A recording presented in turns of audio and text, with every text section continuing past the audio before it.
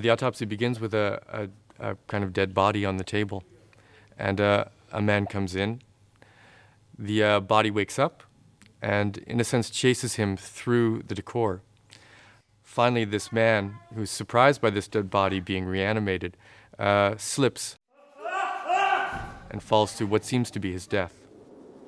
After that, there is more of a play between a man and a woman whose body is lifeless. He lifts her through the space, propels her through the space like a lifeless doll. Then develops even further and maybe in a more darker way, and becomes more of a kind of a fight amongst people, a political death, a political assassination, so to speak. The work finally ends in a kind of suicide, I suppose, where through the dancing, through the running through the space, over the objects, a man chooses to throw himself into nothingness.